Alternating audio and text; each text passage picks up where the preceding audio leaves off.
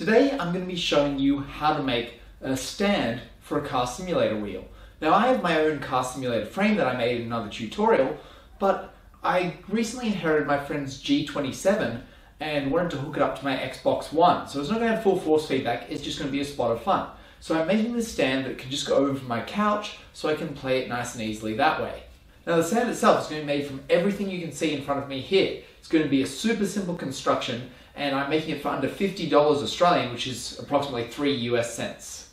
Now I've modeled this frame up in Onshape beforehand, and I'll make this file available for anyone who wants to get it afterwards so that you don't have to worry about doing any of the design work. Okay, so the parts we need, we've got a 450 by 900 MDF board. This was $8. 3 2.4 meter lengths of 42 by 90 pine. These were $6 each. Some 1/4 inch bolts and nuts. These were about $3 a packet. Some steel brackets. These were $1 each for the small ones and a bit under $2 each for the large ones. Packet of timber screws. This was $4. And some rubber anti-slide things for about $3. And a 184 by 19 mil sheet of pine.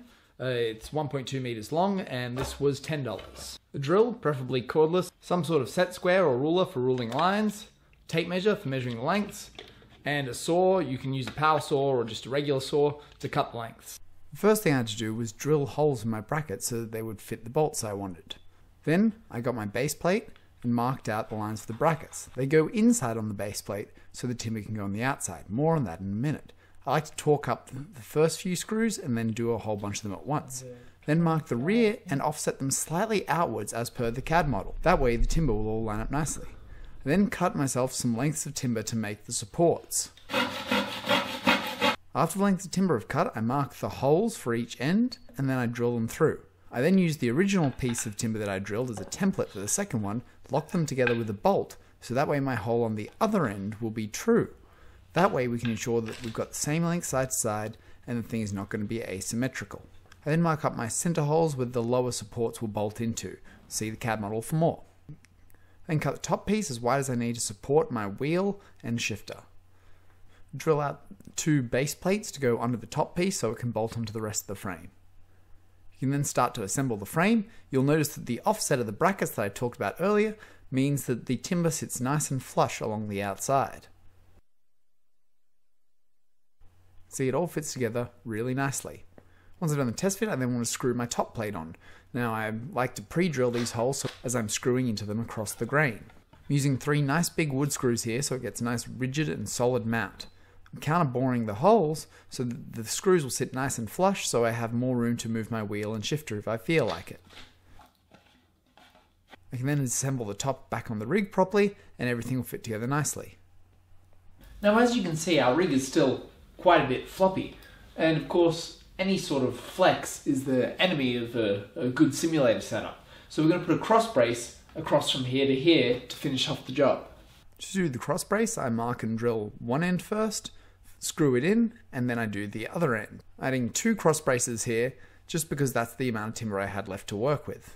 So now we've got our basic rig together. We can see that it's super light and still quite rigid. So I'm going to just put some little plates on the bottom of it so that we can get it nice and rubberized so that it's grippy and won't scratch the floor. And then I'll fit the steering wheel up and let's hook it up.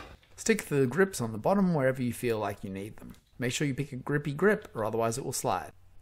A handy feature of my design is that you can pull out the top bolts and then fold the whole unit down so it stores away in a nice tidy little package. I'm then going to fit up my pedals and wheel and get it all sorted on my couch. So we hop in and check it out. You can see it's a little bit tricky to get into. Once you're in, it's okay. Your weight on the pedals helps weight it out a bit so it doesn't shake as much. In saying that, there is still a bit of flex. Now, I consider that an acceptable compromise for my application because I really have to move it on and off a lot because there's a sort of shared area. And this isn't my serious rig, this is more sort of playtime. But if you were looking for a bit more rigidity, you could replace this lower MDF sheet with something much thicker, say like a 30mm sheet of timber. Because the problem isn't actually the stiffness in the frame is plenty stiff. The problem is that if you look at that, I can actually lift the entire front of the simulator off the ground because the weight is quite far back. Now obviously the more weight and the more stiffness you have in this bit, the less of an issue that's going to be. So you really have to weigh up on portability versus performance when you decide what thickness to go with the base. The rest of the frame though is super rigid, so you can keep the rest of the frame the same and just up the weight and strength and stiffness of the bottom member. Thanks for watching. Hopefully you found this video informative. If you like this video, don't forget to like, comment and subscribe, and check out some of my other videos, including that one on my other racing simulator. Hopefully, see you next time.